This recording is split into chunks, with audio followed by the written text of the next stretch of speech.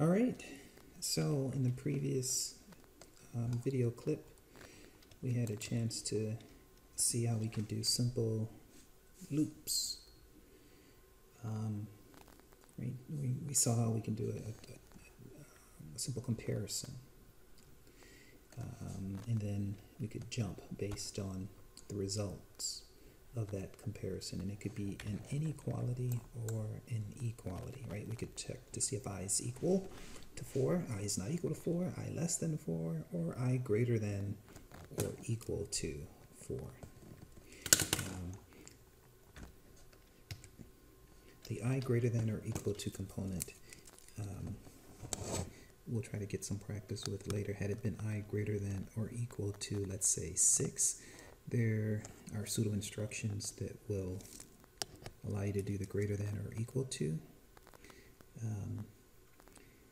branch if greater than or equal to is convenient for something like that.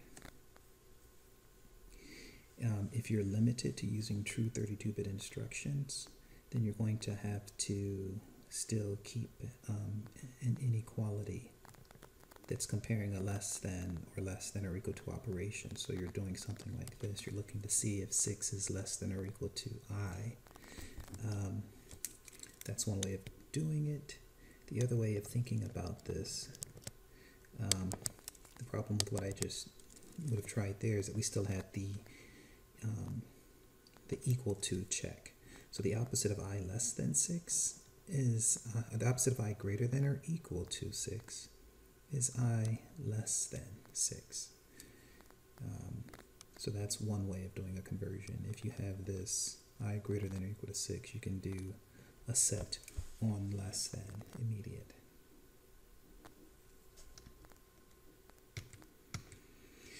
Let's do a translation here. If we're looking at I being an index into a variable, right? In order for us to do this type of conditional, it's what we're going to do is first have to extract out a sub I. So let's look at that. In order for us to extract out that value, with arrays, typically it's going to take more than one instruction to get that value out of the array. So with arrays, the pattern goes like this. Whatever the index is, you're looking to multiply that value by 4. The simplest way for us to multiply an index or any value by 4 is to do a shift left logical. And the reason being, as a quick, let's see if we can do a quick 45-second reminder. If you do something like this, let's say we have a 12, and if I shift it left once, the two values go over there, and then we backfill with a 0. And so what was a 12 now becomes 16 and 8, a 24. And if we do a second shift left, then those bits shift again, and so now we're looking at a 16 and 32, which becomes a 48. So when we take a 12 and shift it left twice, 12 shifted left twice is the same thing as 12 times 2 squared. So every time we shift it left, like if it had been 12 shifted left 3 times, it's the same thing as 12 times 2 cubed. If it had been 12 shifted left 4 times, it would have been 12 times 2 to the 4th. So we want to multiply the index by 4.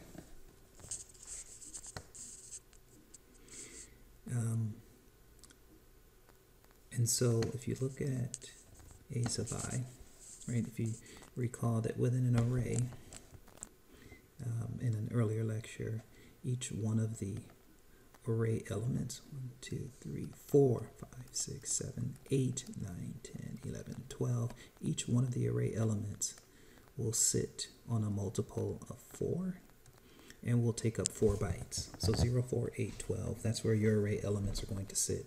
So element sub 0 will be in a certain byte position, offset from the beginning. Element sub 1 will be at 4 bytes away. Element sub 2 will be 8 bytes away. Element sub 3 will be 12 bytes away. So based on the index, if I multiply the index by 4, I know how far away that array element is from the beginning of the array. So that's why we have to multiply the index by 4.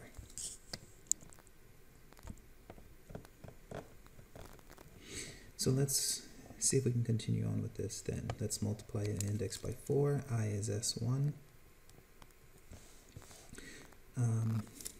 And so I'm going to store the result inside of a temporary register. I is S1. So that value times 4 is going to be sitting there inside of T0.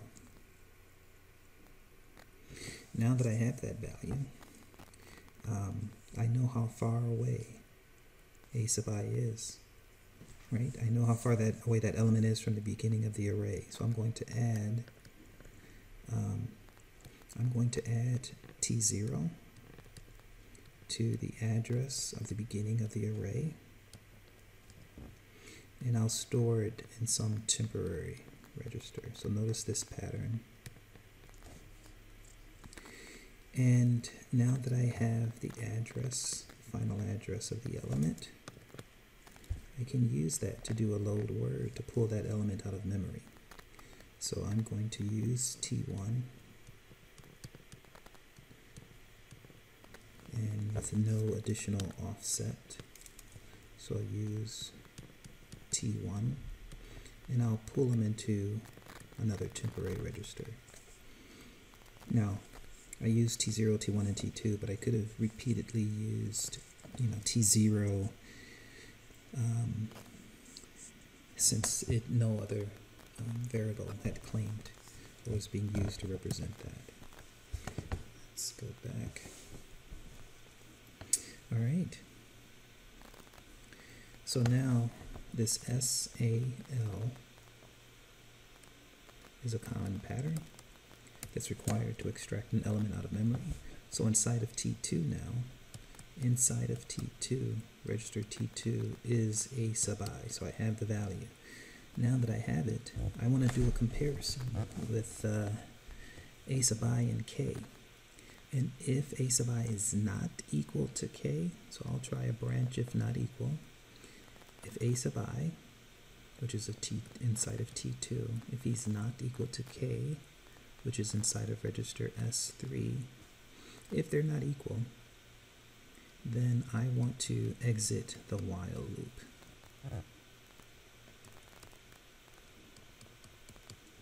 Otherwise, if they are equal, continue on to the next line, and it looks like it's an add immediate.